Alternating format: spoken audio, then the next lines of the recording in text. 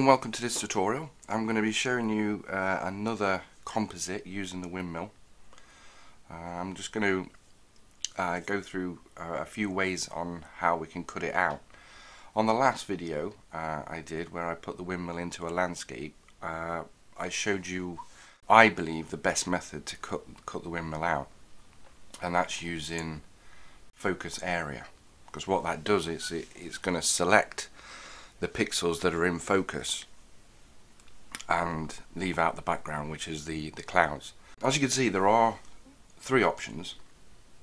I'll just run through them and tell you why I don't use them. So, color range, we can see there that it's the pinky sort of reddish color. That means it's selected the sky, and as you can see, we have got a white windmill. When it's going to be choosing the sky, as we've got the clicker there to actually sample the colours. You can see there, it's because the windmill's white and the clouds are white, it's going to select the windmill as well, and we don't want that. So if I press minus to minus that colour, again I'm going to lose some of the sky as well. So that's it. That's why I don't tend to use the colour selection for this project, because it's alright on the top where it's black. There's a definite colour change. There's a, Photoshop knows between obviously a darker colour and the sky. But when it comes to the windmill itself, I'm going to have problems. Especially when I try to select the windmill and not the clouds, because it's, as you can see, it's getting confused. And even if you can play around with the fuzziness and get it somewhere like, you're still going to run into problems in between the sails. So if I go to select and press subject, now this does quite a good selection, and what it does it is basically, as it says, it's select subject. So Photoshop looks at the picture and thinks, right, that's your main subject, the windmill, I'm going to select it, which has done a pretty good job. If I press Q, you can see the mask, and it's done a good job. But like always with this, it's not selected in between the sails, so we'd have to individually go in there and also here and a bit of here where it's selected the clouds. So that's not bad, but like I say, I think focus area does a better job and a more manageable job, because we can now edit the selection within the tool itself without having to sort of commit to it. So just press minus as before. I'll just rush through this.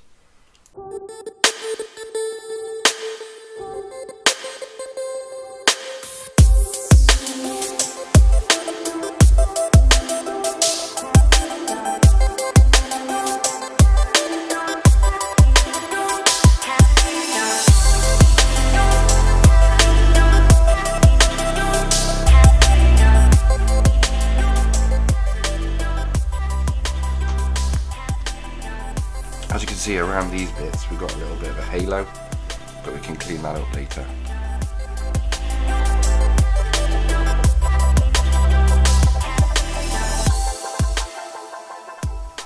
Right, I'm happy with that. So again, we'll look at the mask. White's selected and black's not, so what we need to do is just get rid of everything that's not windmill.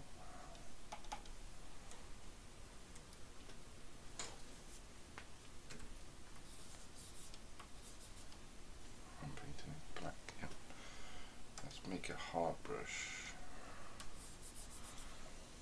and take spacing off.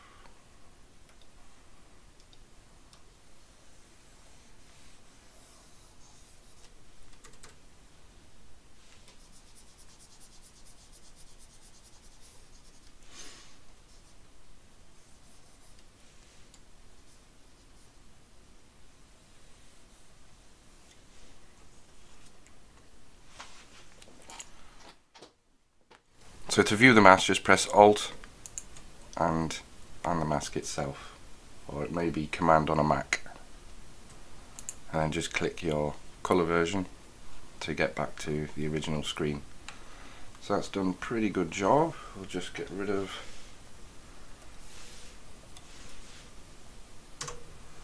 hitting delete, Alt D, Control D to get rid of the selection. Now we want to paint back in some of the areas it's missed. So make sure your mask's selected and get a brush, and you want to be painting white. So make sure you're painting white, because remember, white reveals and black hides. So we just need to paint back in the bits that Photoshop has taken out, thinking it was the clouds because of the contrasting colours between the two backgrounds.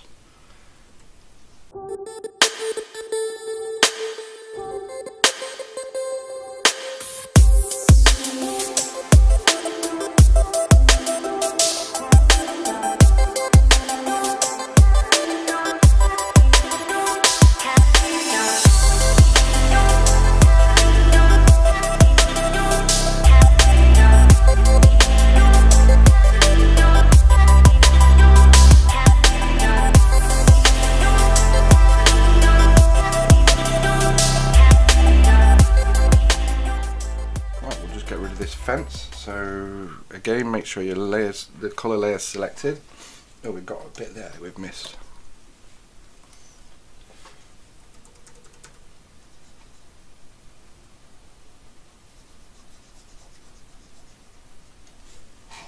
There we go. Right, select the layer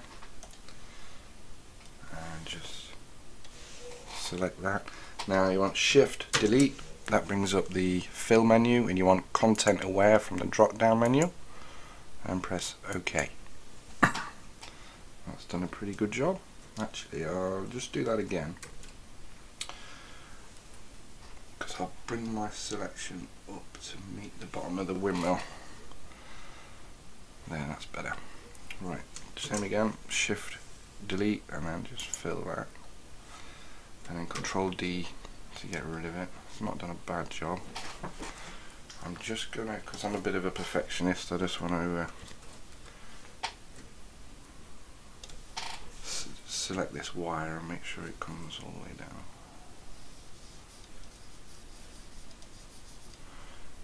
Make sure it's on full opacity.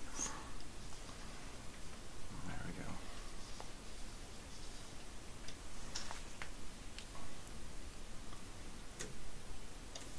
When you're using content aware, it is actually cloning certain bits of the image, so you just got to make sure you get no obvious repeat patterns, because then it looks obvious what you've done. So here, look, it's obviously used a bit of the bit of that area where the pipe, where the, I think that's a lightning cable actually, some sort of lightning earthing cable. So just make sure you get rid of it and just keep the pattern down here random. It's not done a bad job. I mean, in the picture it's going to be in the distance anyway, so you're not going to see any minor details that's going to disrupt the picture. Just get rid of that. Right, that's done. What I am going to do as well is I'm going to apply the layer mask. So I've applied it now, so that is basically what we've got. And I'm going to select it, and I'm just going to go to Select, Modify, and then Contract. And I want to contract it by 1 pixel, and I'll tell you why. Remember when I said the halo earlier? So what I've done is I've brought the selection in by a pixel, just to leave the halo on the outside of the selection. So then what I can do now is Control Shift I, and that inverts the selection now. And then I delete what's on the outside. So I've deleted basically that halo. It's now gone. So I've selected it, inverted it, so it's deleted everything on the outside of that selection, which was 1 pixel, which was the halo. So now I'll crop that, and that's ready to go into the picture. our nice lake scene. So I'm going to prepare the lake scene and come back to the windmill. So there's my lake now. It's that one, I think. Yeah, it's that one. That's the lake scene. So we've got some nice nice foreground detail and swans. And now when I took this, I didn't realise I had a train in the picture,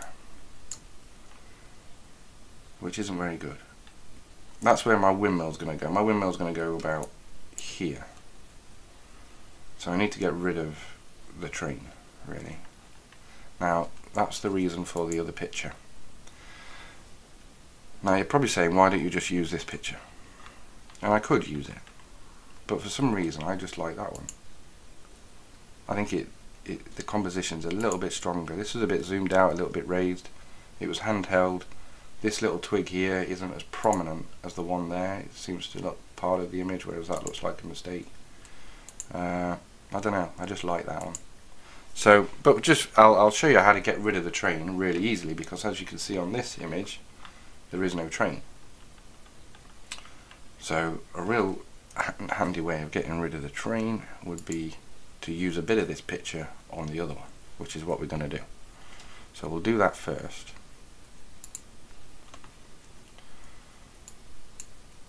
So we'll just grab that, use the move tool, and literally drag that picture onto that one. And we can close that because we don't need that anymore, because we've already got it. It's doubled it up. So we've got our background layer, the layer that we want to use, and then we've got the non-train layer on top. So to marry those up, just put your opacity down so you can see roughly where you are, and try and marry up the picture as best you can using the trees and foliage.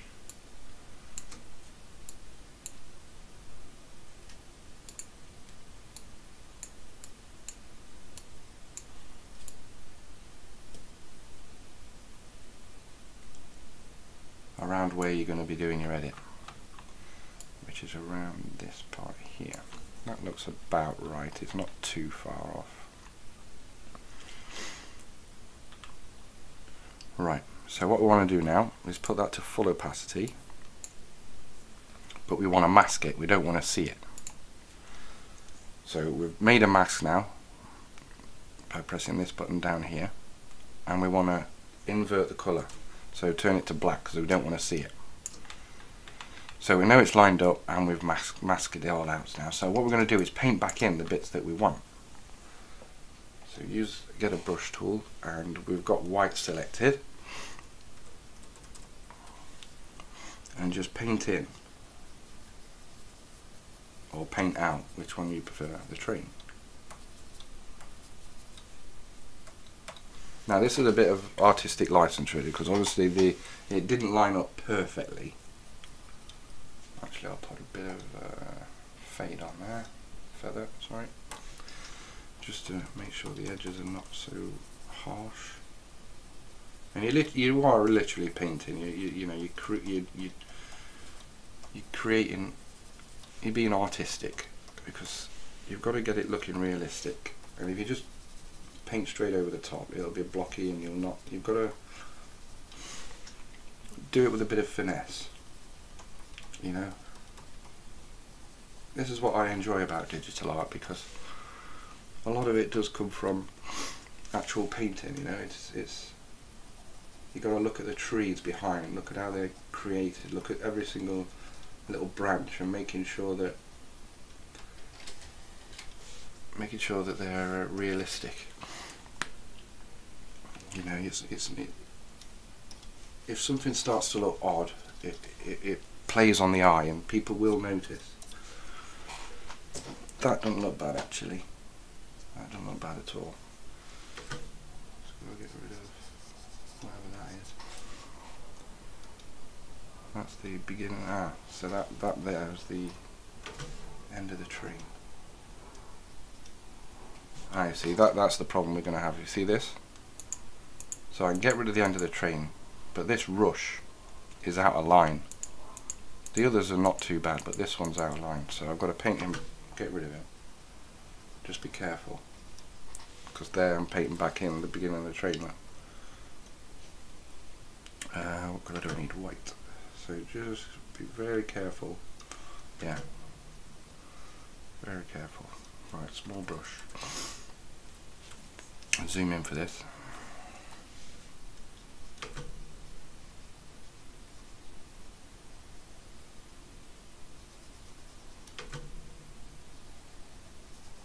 Right, I'll leave that as it is. That's a bit of a problem. I'll come back to that once I've flattened the layer. So I've got the same problem here. Look, this brush isn't lined up, so the one underneath is coming through and making this one look weird. So we'll just get rid of that.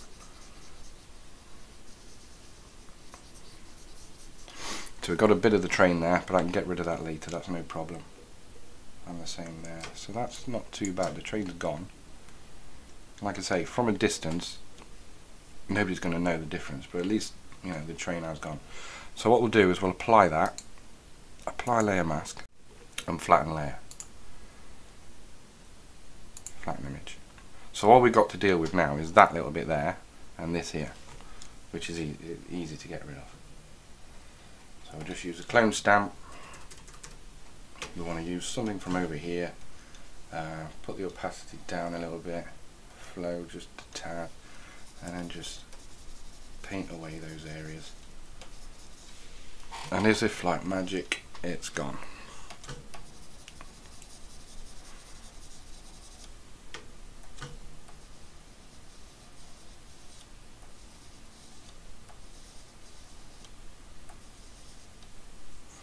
There we are, no more train.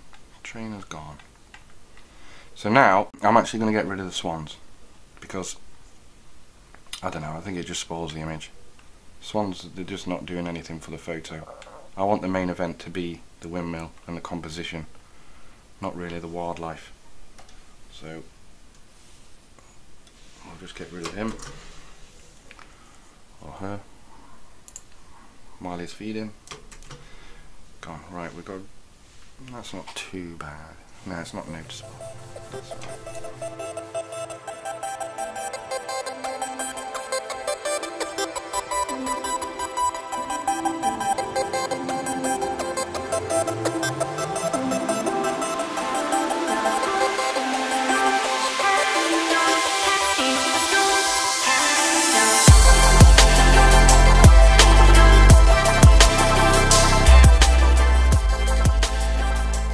That's the wildlife gone.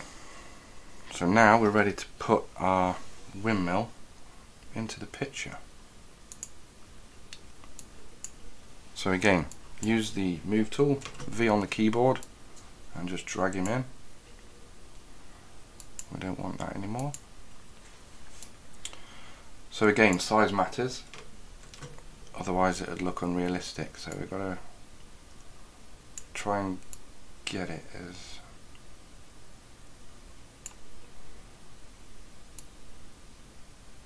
looking at the trees and how a person would look to the trees, and try and determine the best size for the windmill.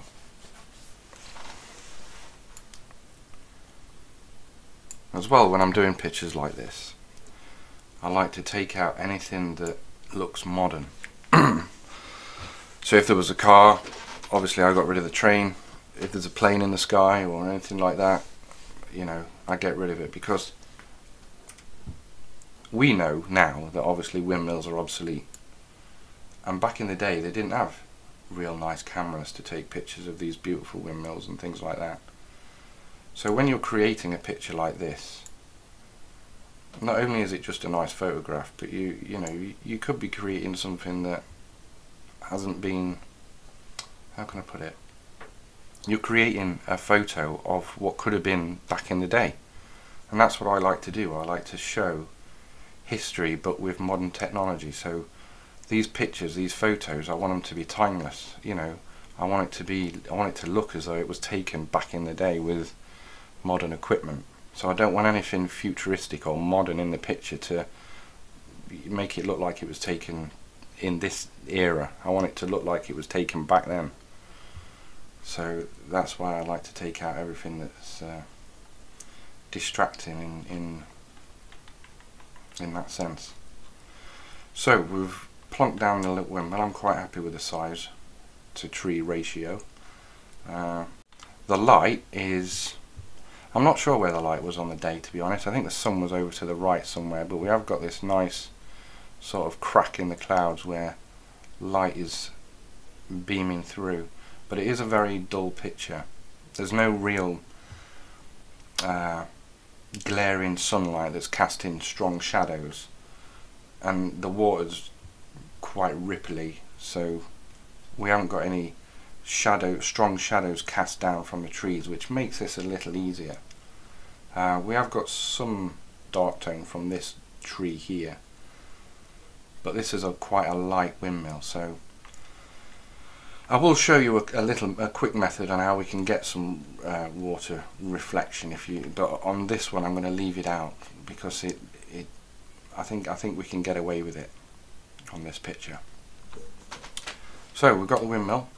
What we just need to, we've got some rushes that are going underneath it. We need to get back those rushes really, so it looks like it's going to be part of the picture. So we'll create another mask. I'll draw painting tool, brush tool, and again using black, just go over, don't worry about making it neat, just go over the rush itself.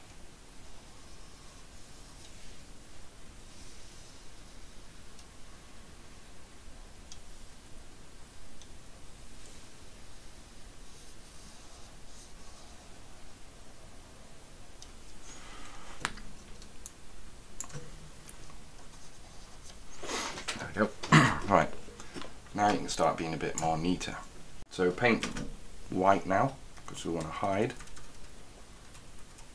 Well, no, I want to paint back in. We're painting back in.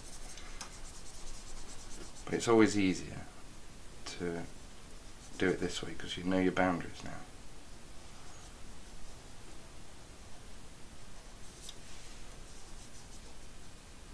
This is where a tablet comes in handy, when you're actually painting.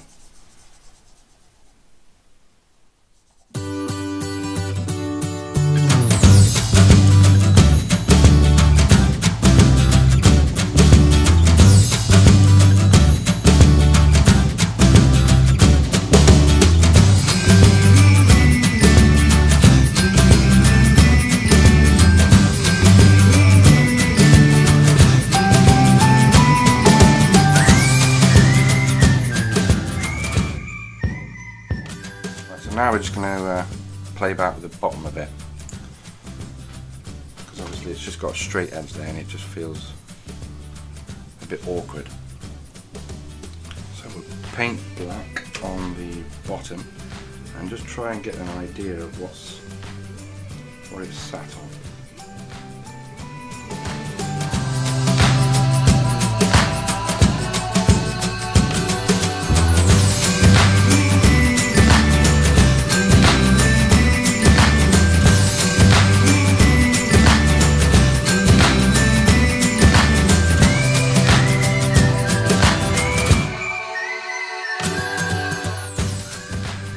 So we've got these tufts of grass, and I quite like. So what we need to do, right, okay. So just paint around it.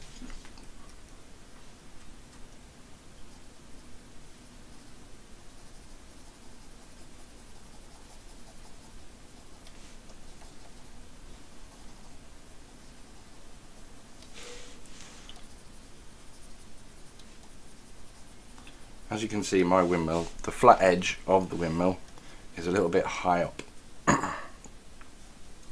Could have done been brought down a couple more mil in relation to the picture, but that's nothing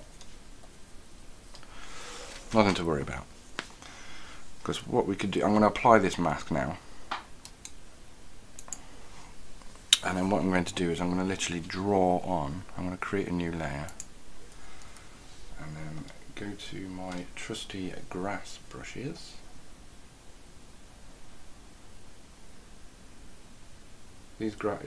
I'll do another tutorial on how to create grass, but it comes in really handy for jobs such as this.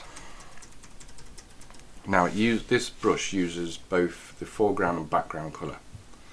It mixes them up, so you get different strands of grass in different shades of green and brown, or whichever colours you choose. Now for this, what I suggest you do is choose the colours that are in the picture. So for the foreground I'm going to choose that green, and for the background I'm going to choose this kind of yellowy colour, just so it'll look part of the picture. And then obviously, because this layer is above the windmill, it's going to paint above it. So I've got my opacity, yeah, that's fine. So just what we're trying to achieve here is to get rid of this hard edge at the bottom of the windmill. So just paint over it until it disappears.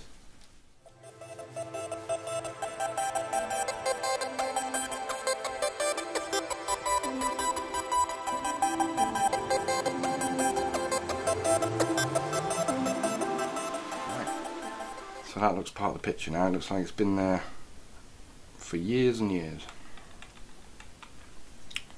So what now? What we'll do is we'll flatten it to one comp. So that means it'll just flatten everything below it and then create a picture on its own at the top.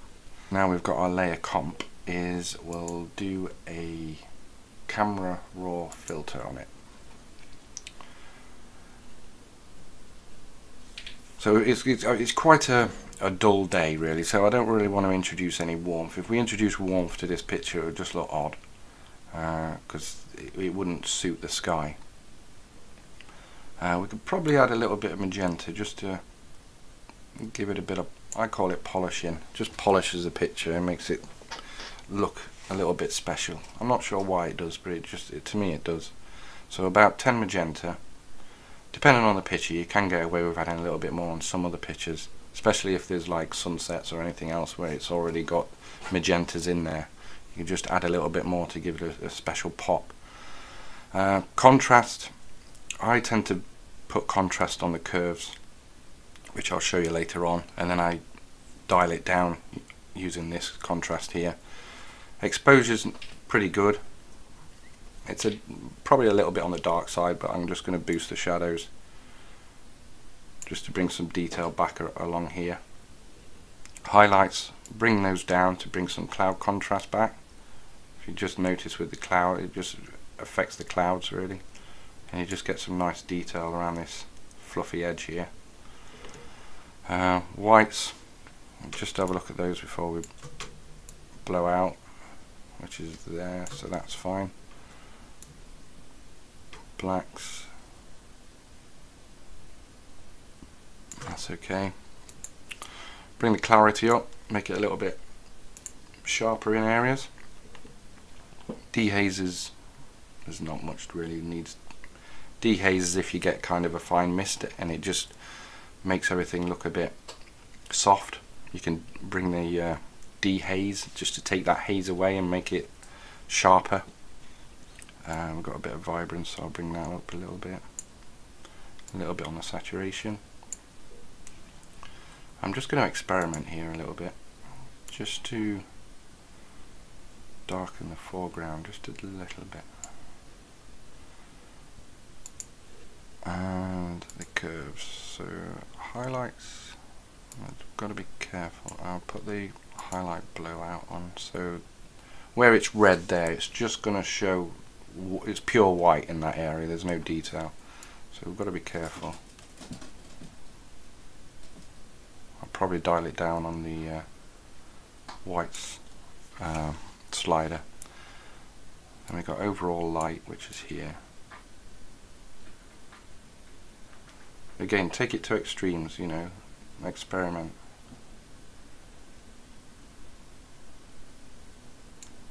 And the darks.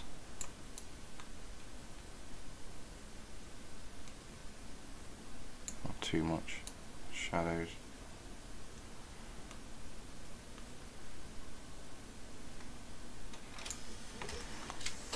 There we are. So now, once I've done the curves, I go back here and just dial down the whites until that red disappears. So we've done the basic, we've done curves, sharpness. So we'll zoom in to 100%. Now obviously this came from a different picture, so the sharpness is going to be different between the two. So we can't over sharpen. Got to be really careful. That's not too bad. And we don't want to sharpen the sky, so bring that slider across until the sky's black.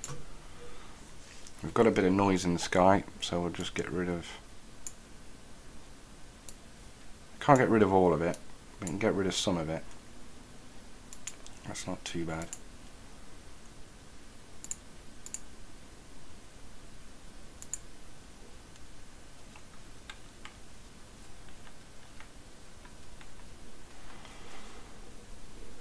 Not bad at all. Split toning, we don't need to do any of that. Lens correction, distortion. Haven't really got any problems there. We've got no problems with chromatic aberration. If you're not sure what that is, sometimes you get it on branches or the edge of buildings where you'll get this real bright orange, sort of magenta line or a green line, and it's to do with the contrasting colours. I've never really understood it myself, but it's really annoying sometimes. Many times I've had to literally draw around a whole building and then cut it out, and like we did with the halo of the windmill, you just kind of come in 1 pixel or 2 pixels, leaving the halo behind and cutting it out completely. But yeah, Photoshop's got a great way of getting rid of it anyway. It just defringes the whole image and gets rid of those real bright chromatic aberration. It's something to do with your lens. It just creates these horrible colours in your picture. But this picture seems good. It seems free of all that, so we're alright. So I think that's it for the raw conversion. So already now we've got a pretty decent shot, a pretty decent picture. I'll tell you what we'll do. Instead of making a colour picture, we'll make a black and white one. The Nick collection's got this. I think it's amazing. There's nothing comes close.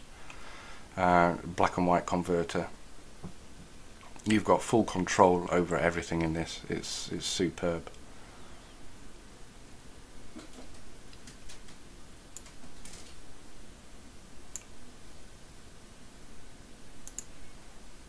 I mean, look at that. I'm not going to go for that because I want the detail of it. So we've got this nice sepia tone going on, giving the picture a bit of age.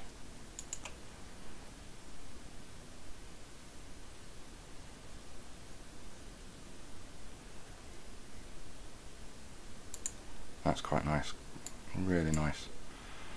So we'll just boost the contrast a little bit,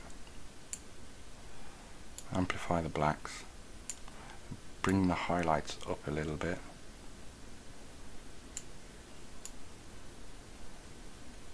Not too much. There.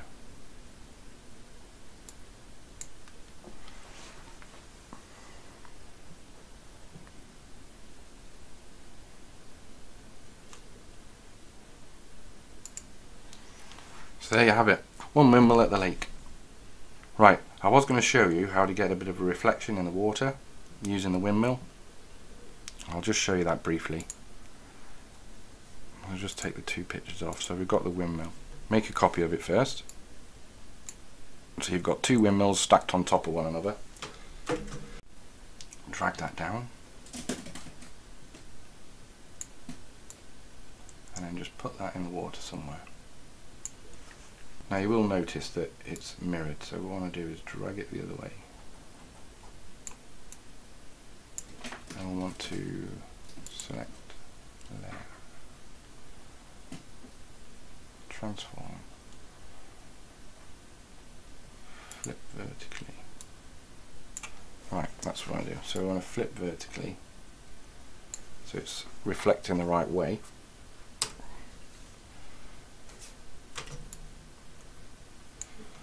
So we've got it reflecting basically in the water there. but it doesn't look real. So create a mask and gradient tool, and then we want black to white. Now remember, black hides, white reveals. So we want the bottom half of this windmill hidden, and we want the top half shown like that. Now like I say, it's not great for this type of picture, but we've got the windmill in the water now and it's faded. So to make it look a bit more realistic, we can go to filter, blur, Gaussian blur, and just blur it a little bit. What we'll do is we'll go to liquify, and then with this brush here we can create ripples, or what look like ripples, in. So I'm just dragging, basically I'm going from left to right using the push pick, and it's just pushing the pixels in the direction. So press OK. So you get that kind of effect. And then we can go down the blending modes to see which one best suits the picture. That's pretty good. That's not bad actually. Overlay.